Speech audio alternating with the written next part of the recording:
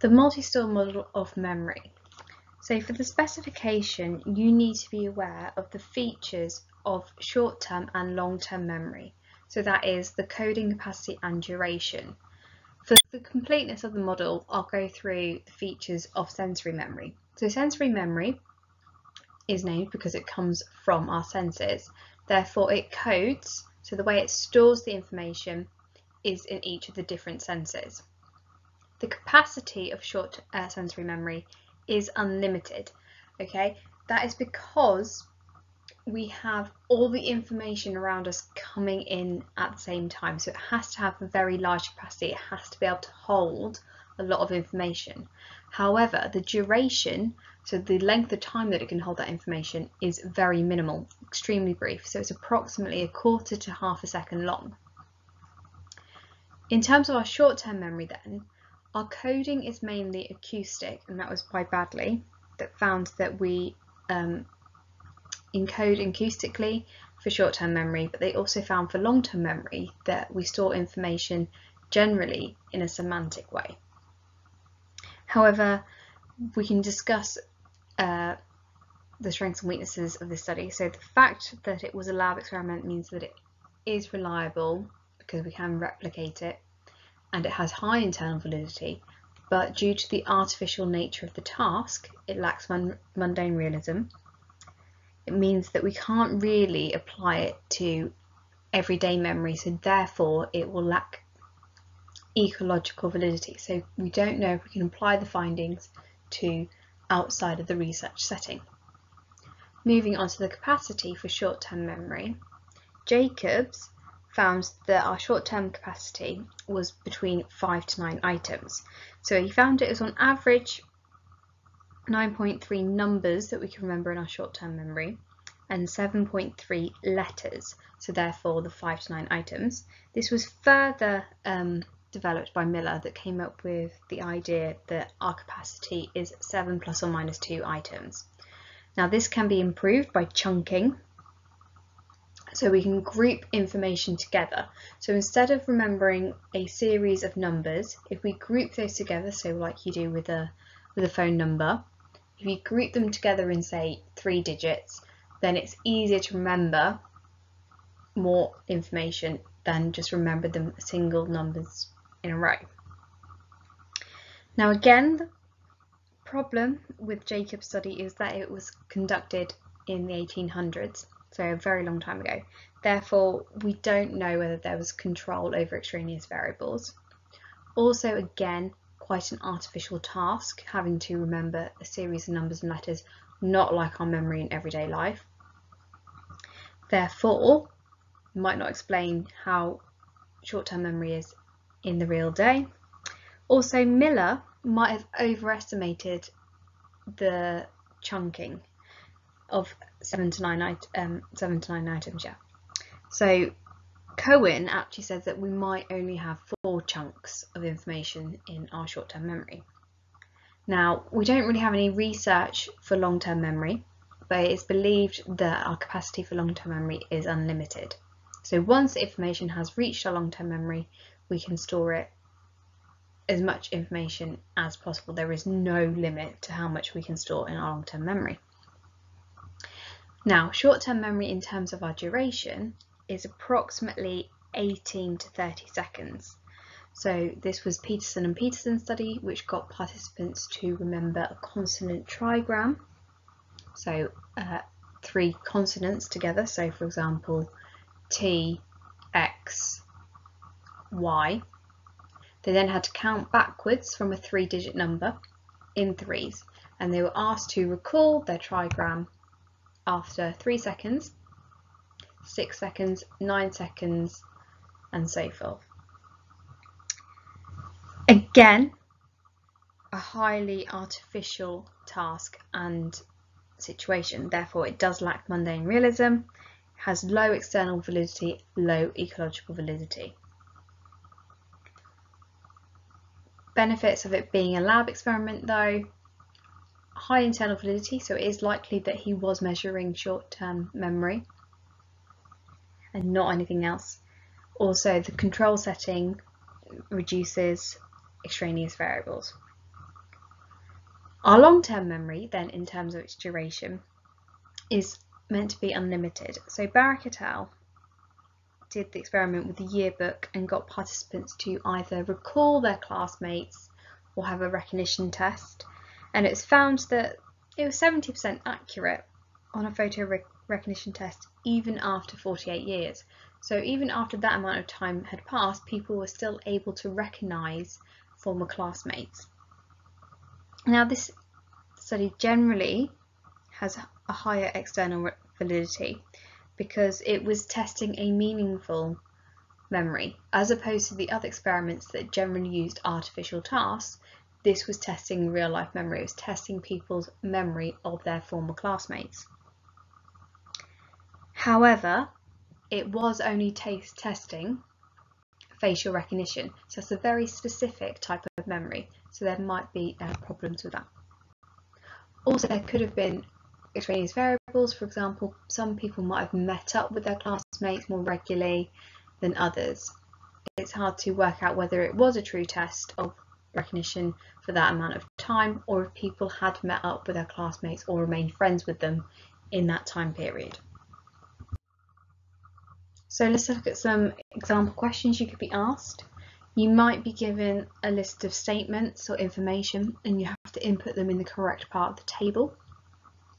So A is 7 plus or minus 2, so that is the capacity of our short-term memory.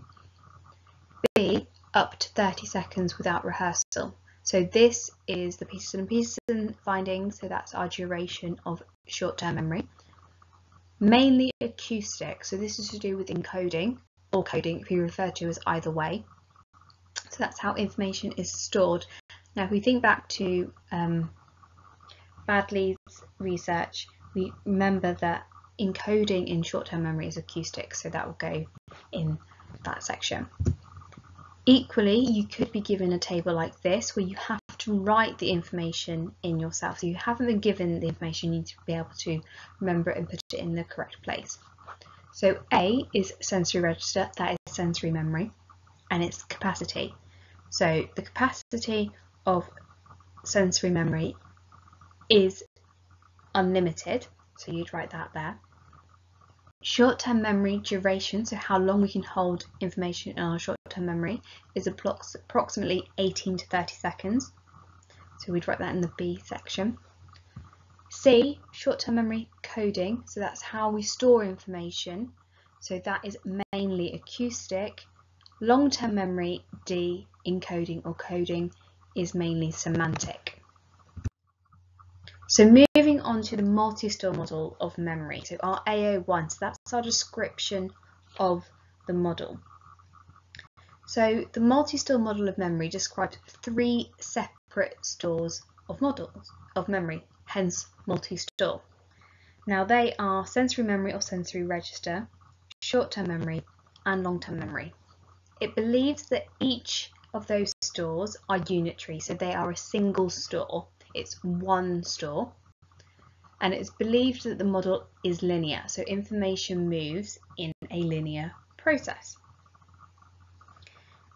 Information comes into our sensory memory or sensory register through our environmental input, so sights, sounds, smells, things that are going on around us.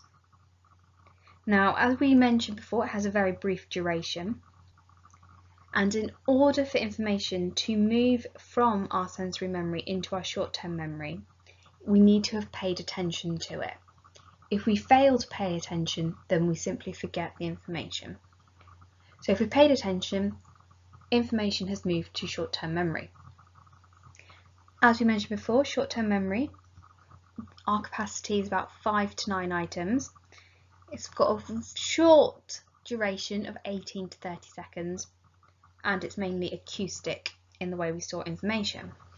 So in order to move information from our short-term memory to our long-term memory, we need to rehearse the information. If we fail to rehearse the information, we will forget it, and this can happen in 2 ways. We can simply have it through decay, which is where we haven't rehearsed it, and due to the limited duration, we have that decay of the memory, the information. So without maintenance rehearsal, after 30 seconds, it is less likely that we will be able to hold on to that memory. It can happen through displacement due to the limited capacity of 5 to 9 items.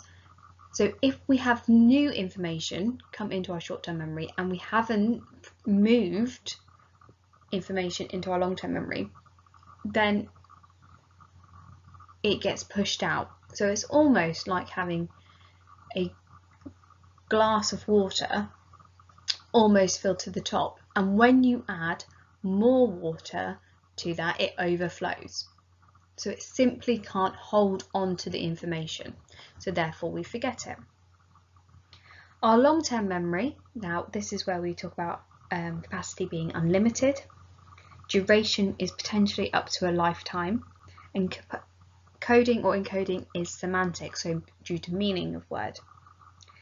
Now sometimes we need to retrieve that information via the STM.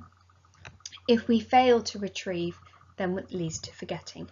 Now we'll discuss that at a later date, why we sometimes do have failure to retrieve the information. So sometimes it's like, I've learned that information but I can't access it, and we'll look at that due to an absence of cues in a later date. So you might get a question like this: outline the main features of the multi-store model, for 6 marks. So this is just simply the description of the model. No need to talk about evaluation in this, it's just the outline. So it's just simply saying describe the multi-store model of memory. You could get a diagram where you have to fill in the correct parts. So A is our sensory memory or sensory register.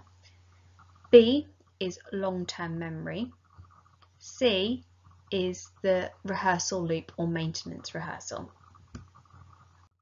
So moving on to our evaluation. Now this is a theory or an explanation, so we could use the acronym of SCOUT to help us with our leading phrases to make it crystal clear to the examiner you are evaluating. So for instance, I could start off my Peel paragraph, my elaborated evaluation point, by saying a strength of the multi-store model is there is supporting research from Badley. For example, they suggested that STM and LTM are separate stores of information because they code information differently. In short-term memory, we mainly encode or code information acoustically, whereas it was discovered that in LTM we encode semantically. This supports the claims of the model that short-term memory and long-term memory are separate stores for information. Similarly, we could use the case study of Clive Waring. So his short-term memory was impaired, it was only 7 seconds long, whereas he had some long-term memory still intact, so he could still remember how to play the piano. Again, the fact that his short-term memory was damaged, but his long-term memory was still okay, suggests that they are 2 separate stores of information. However, we have contradictory evidence. So the model suggests that long-term memory is a single unitary store. However, Tolving suggests that actually our long-term memory is made up of 3 different types. So we have semantic memories, episodic memories, and procedural memories. So this goes against the claim of the model that they are single stores. Also, we can compare it to the working memory model. So it could be that our multi-store model of memory is just too simplistic to be able to explain memory. Again, it's saying that short-term memory is a single store. The working memory model states that our short-term memory is made up of different components. So we have ones that do our verbal tasks, so our phonological loop, and we have ones that do our visual tasks, so our visual spatial sketchpad. Also, the model doesn't take into account flashbulb memories, or why sometimes we simply remember things we haven't seemed to rehearse them, so why some things are easier to remember than others. However, the model is useful, it has real-world applications, so it can be used for educational policies or for teachers. So during teacher training, they might be told that students have to rehearse information in order for them to be able to retrieve information. Therefore, this will inform their planning, so they can plan lessons or schema work that constantly revisit material to help with the recall.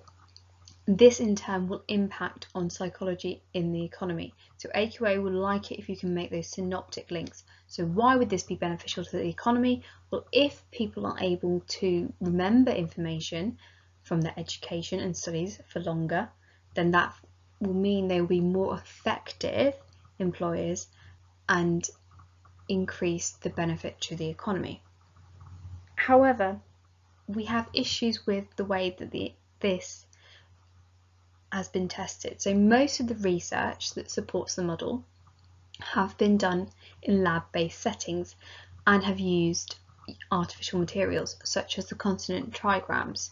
Therefore, it lacks mundane realism, lacks external validity, and it might not actually explain memory in everyday life, which weakens the assumptions of the model. So the model might work in a lab-based setting, but it might not actually explain memory in the real world. So if we have a look at some 16-mark questions you could be asked. So outline and evaluate features of memory.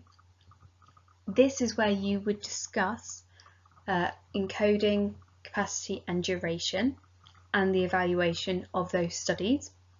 Discuss research into short-term memory. So remember, the word discuss means outline and evaluate or describe and evaluate.